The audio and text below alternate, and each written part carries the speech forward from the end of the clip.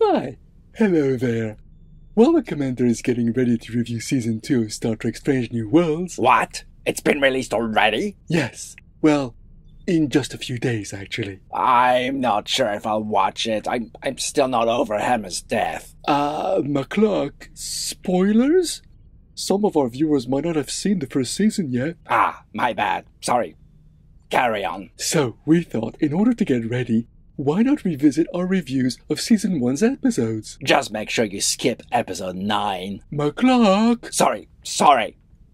Go on. So, here they are, all reformatted for the white screen. Most of them anyway. We somehow lost some of the original footage for the first episode. What? What kind of incompetent ship is this? You better find those missing clips, Ensign, or so help me, there won't be much of you to recognize once I'm done with you. Deleted. There's nothing I can do, McClark. Roll them. No! Oh, I've so been looking forward to this. Hey, Commander Fennec here, and Anson Mount returns as Christopher Pike, captain of the Enterprise, just a few years before Kirk took over. First off, I do have issues.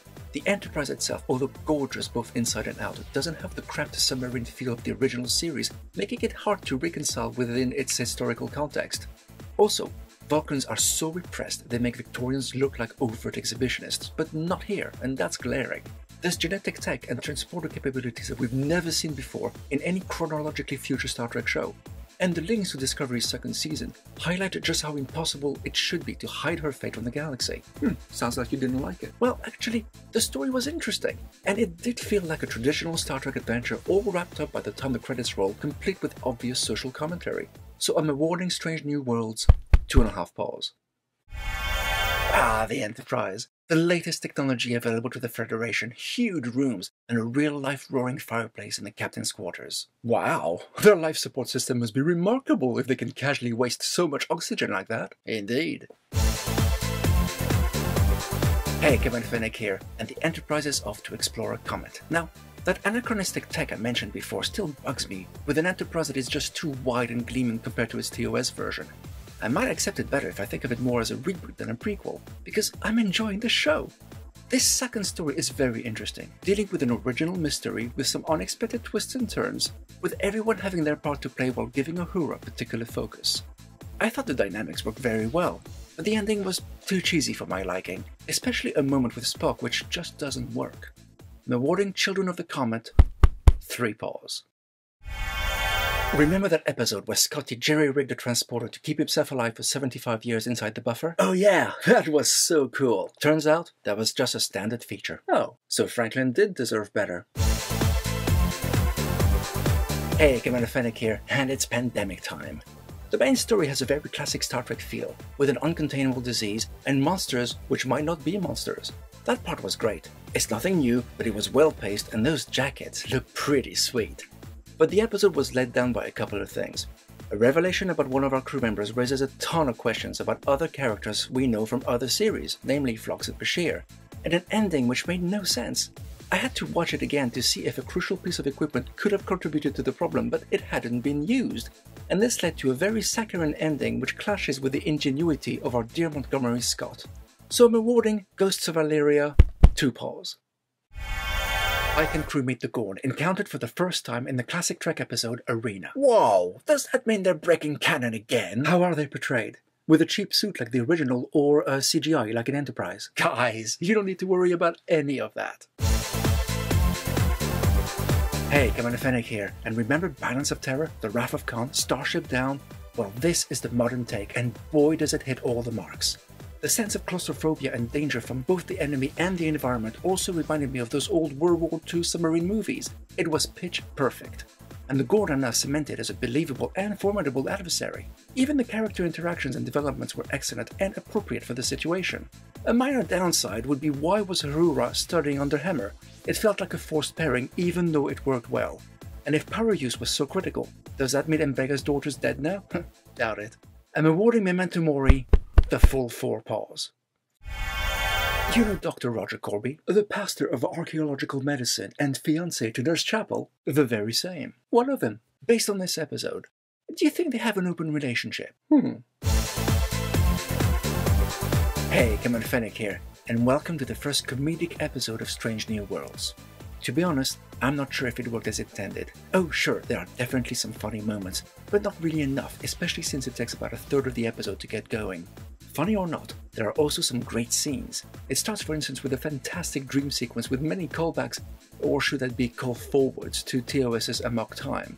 And Pike's story is definitely my absolute favourite in this episode's many threads. One thing I'd like to note, this Nurse Chapel is great, but she's definitely not the original Nurse Chapel. I feel it would have been much better had she been a totally different character. I'm awarding Spock Amok 2.5 paws. You know that famous Vulcan saying? Live long and prosper? No, not that one. Logic is the beginning of wisdom? No. Only Nixon could go to China. What? No. The needs of the many outweigh the needs of the few, or the one. Imagine taking that to its extreme. Hey, Commander Fennec here, and we're presented with a complex story, and yet it's a predictable one, but that's not necessarily a bad thing. Just like when you ride a roller coaster, you know that after a steep climb there's going to be a sheer drop. Here, you know that something isn't quite right, and the unveiling is both satisfying for the viewer and horrific for our characters. This is predominantly a Pike story, but there's also a good amount for Uhura to do, as well as some touching scenes with Dr. Mbenga. All these threads work together as a whole to lead us to the episode's stark ending, and Aurora's justification does make you ponder. I'm awarding Lift Us Where Suffering Cannot Reach 3 paws. Ahoy, me mateys! To the riggins! Hoist black flag! Give no quarter! Grab the rum, 'cause I'm making a lovely pancake flambé. Hey, Commander Fennec here, and you've guessed it, it's the pirate episode. But it's also so much more than that. The plot is pretty convoluted, and the episode is riddled with many tonal shifts. We go from action to introspection to thriller to comedy. You wouldn't think it would work, but it so satisfyingly does. You're bound to see one of the shocking reveals a mile off, and I have some serious questions about the combat readiness of Pike's entire crew, but there are many moments I truly enjoyed, such as every scene Pike's in. Seriously, can Ensign Mount do no wrong?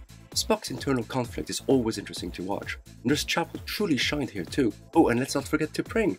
We know the tragic outcome of their relationship, but I just can't help but warm to her. I'm awarding the Serene Squall 3 paws. When everything is calm and peaceful, you just don't jinx it. This is just superstitious twaddle. Do you really want to tempt fate, like Pike did? Well, when you put it that way. Hey, Commander Fennec here, and here's one of the weirdest episodes in a good long while. Discovery and Picard have shown us a very serious side to Star Trek, but something that often made this franchise fun are the oddball episodes. Strange New Worlds hasn't been afraid to portray a lighter side to sci-fi, and they've gone full oddball with this story, where our crew are taken over by, well, something. The focus is on Dr. Mbenga and Hammer, which is great as they haven't had much to do over the last few stories, and here we're immersed in a strange adventure where no one is who they seem. It's a refreshing take, funny and moving in equal measure, where there are no real bad guys, just a mystery to solve, and a brave ending which wasn't fully expected. I'm awarding the Elysian Kingdom 3 paws. Ah, a classic horror story, heavily drawing from Alien, Predator. Now's not a good time to be a newly introduced character, if only it were that simple. Hey, Commander Fennec here, and we're delving into horror with this one, and to be fair, it's pretty effective. Yes, they've redressed the Enterprise's sets to save on cost, but the production values were still great, and the sense of foreboding and tension were effective, but oh man, was it predictable at times. The classic horror tropes were there for all to see.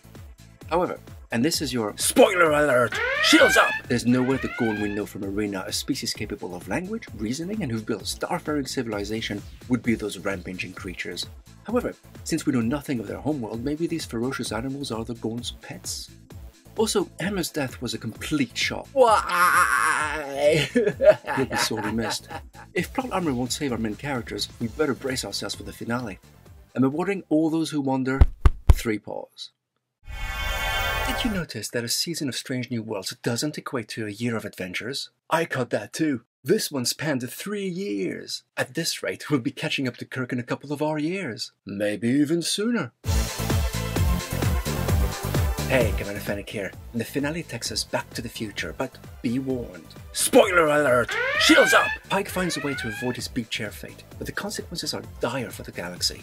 In order for him and us to understand just how bad the mess he got us into is, we're then reliving the events of Balance of Terror, one of the best stories of the original series, heck, the whole franchise. We get to see the different command styles of Pike and Kirk, and speaking of Kirk, I'm not sure about Paul Wesley. He lacks the charm and swagger of Shatner, and to make it worse, he looks too much like Jimmy Carr for my liking. Still, there are some very good character moments, and I'm awarding a quality of mercy 3 paws. Share your thoughts in the comments, live long, and may the force be with you. So you see, McClurk, your uncontrolled anger stems from not realizing that Emmer's purpose in life was to fix what was broken, and by sacrificing himself, he achieved his purpose while saving the lives of his crewmates. Yeah, I understand that, Counselor. But I just don't know if I ever get over it. It will take time, but you will see that life moves on, and new adventures will occur. Yeah, I hear you. Thank you. So, do you think you'll be watching the 2nd season with us? I'll give it a go. Good. Oh, and do you think engineering could spare a little corn so we can watch the show with, some snacks? Sure. I'll go grab a spare bag from the container. Wait a minute. Patrick! I surrender!